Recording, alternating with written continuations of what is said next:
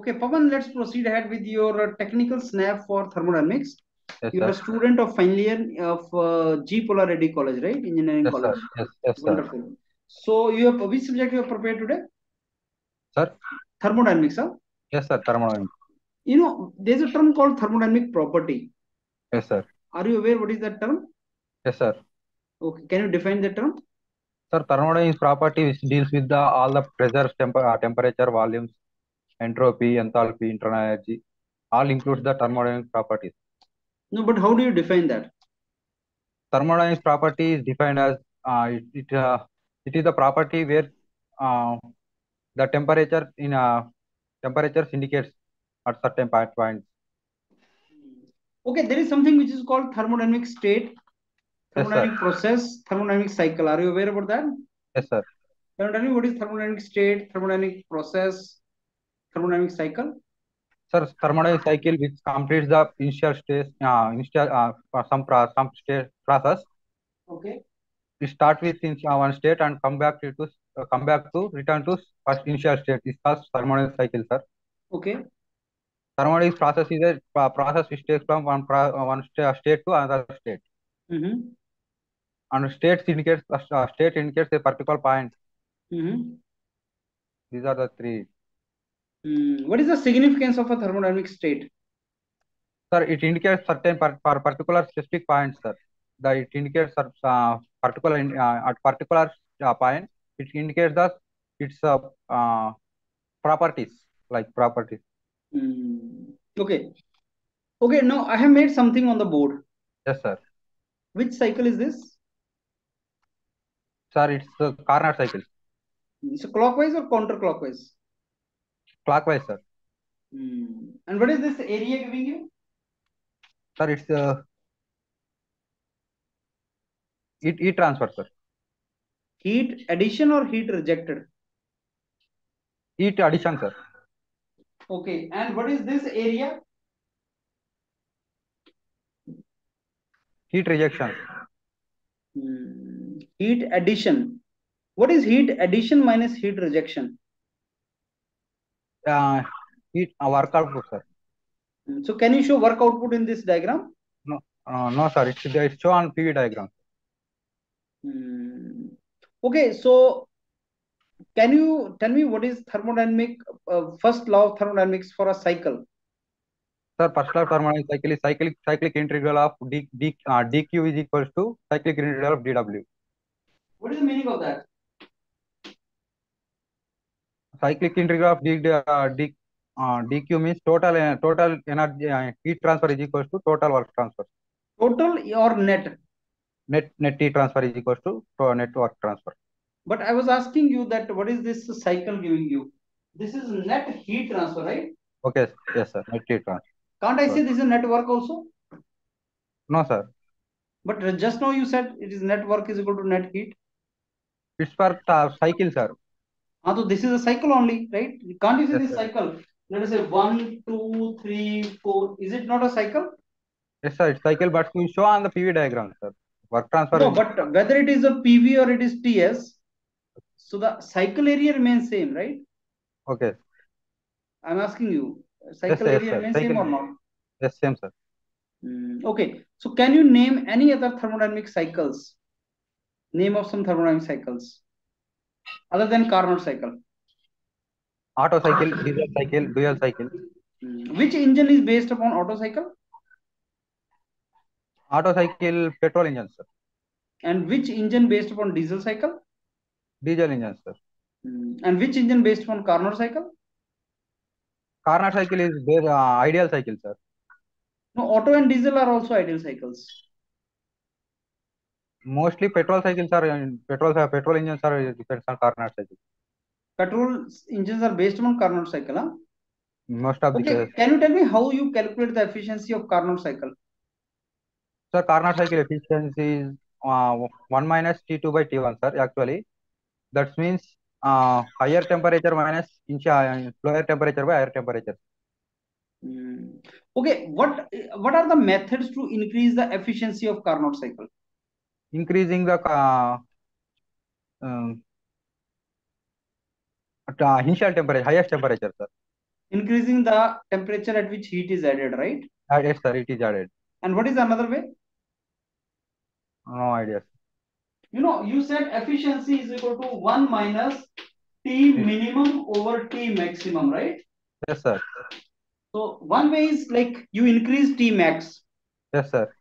Another is you reduce T minimum. Yes, sir. If this factor is reduced, Yes, sir. then That efficiency keeps on increasing. Yes, sir. Yes, sir. Now, if I ask you, Pawan, Yes, sir.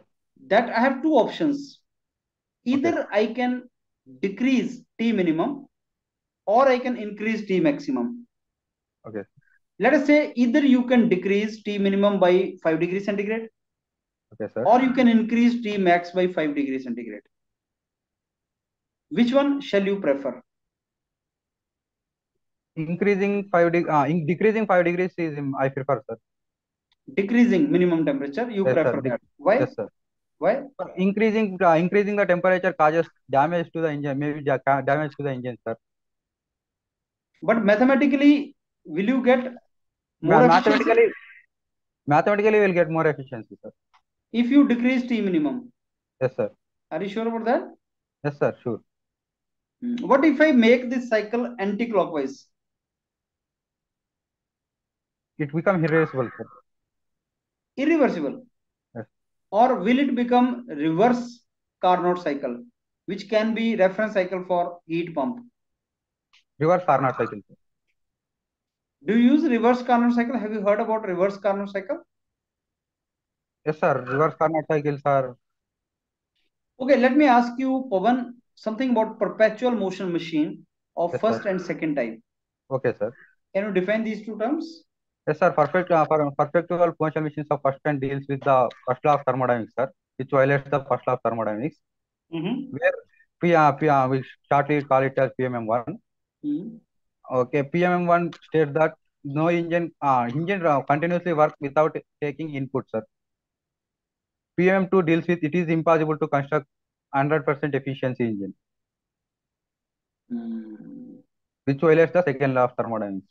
Which statement of second law does it violate? Sir, it's the Kelvin-Planck statement, sir. Kelvin-Planck statement, right? Yes, sir. What is the another statement? Classier statement. That the temperature from lower temperature to higher temperature cannot transfer without aid of any external source. Pavan, can you tell me what is, in your opinion, what do you understand by quality of energy? Sir, quality of energy means no, sir, I no idea.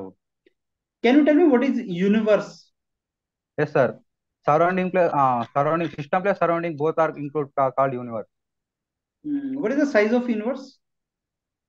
It's in can't predictable, sir. Very large?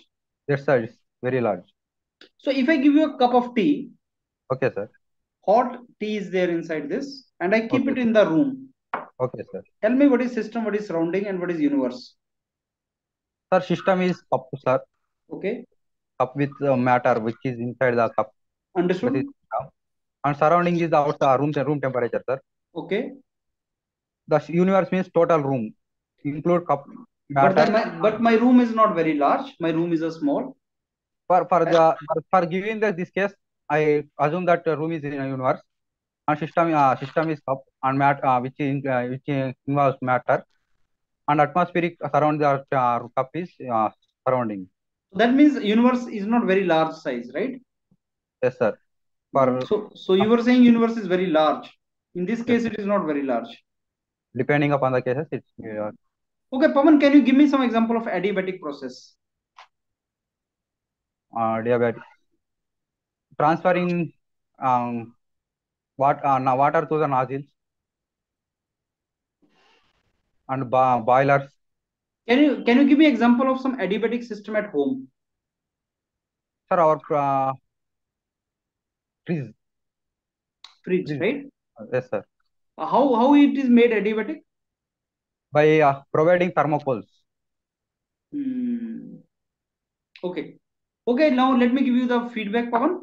Pawan, okay, I must say that you have prepared. Your level is good. You have prepared a couple of things here, but still a lot of things are to be prepared. So Keep watching that marathon videos which I have sent you, and Okay, keep sir. revising that. Listen to thermodynamics 2-3 times. Okay, sir.